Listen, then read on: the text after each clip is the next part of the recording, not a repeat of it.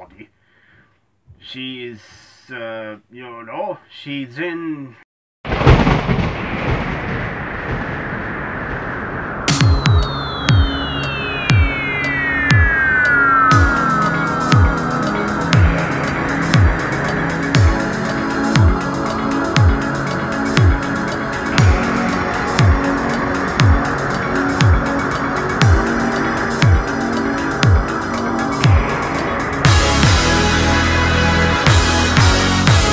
Okay, Franklin, be sure to do your reviews.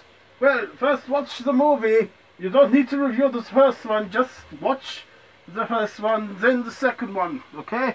I'm about to do an episode now. Well, hello there, and guten Tag to you all, and welcome to another episode of Halloween in January with me, Dr. Flip.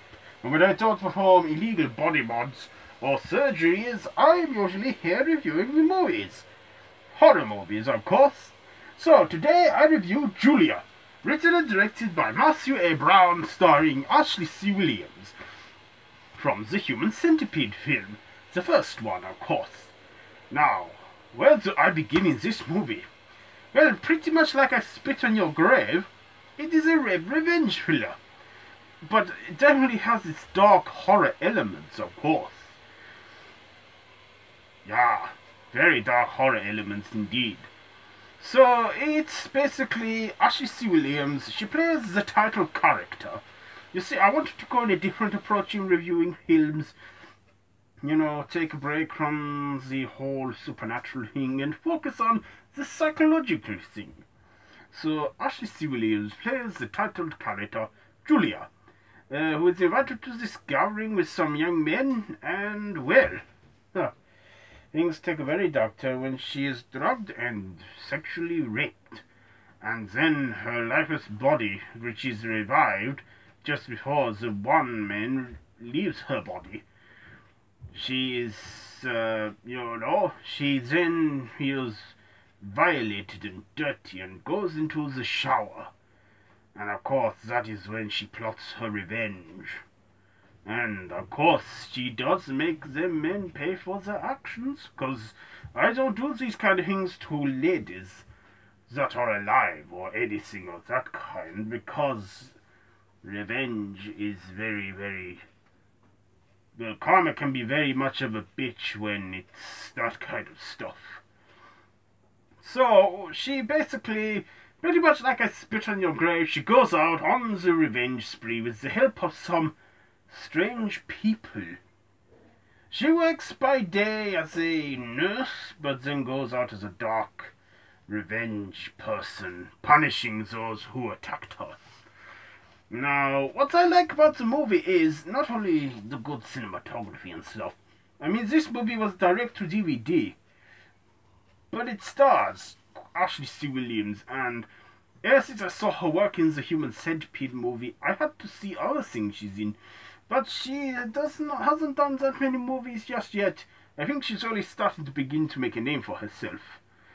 But yeah, I think her acting now in the Centipede movie, she had to do a lot of acting with her eyes, as she could not talk much or something.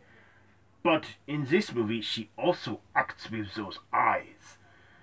What eyes she has, they are just amazing. She does the most superb acting with those eyes, and I can honestly tell you, she did a great job in the movie.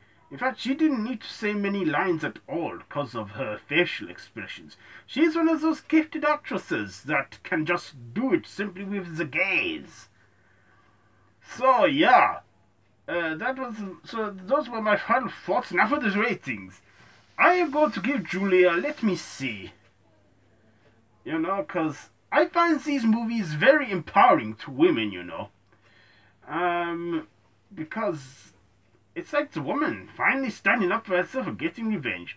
So with that being said, I am going to give Julia, I'm going to give it 5, no, not 5. The camera just ran out of some memory. But yeah, I'm going to give Julia 3.5, yeah. 3.5 razor blade blood-soaked razor blades in the shower out of 5. So that is my score, and I recommend this movie, but it's not for the ear-sighted. But if you're into all those kind of movies, rape revenge thrillers, I recommend that to you. So yeah, be sure to like, share, comment, and subscribe to the official Random Horror YouTube channel. And until tomorrow, I will bid you all Auf Wiedersehen, goodbye, yeah? Yeah, we've done this again. Let's see how Franken is getting on with watching 28 days later than 28 weeks later.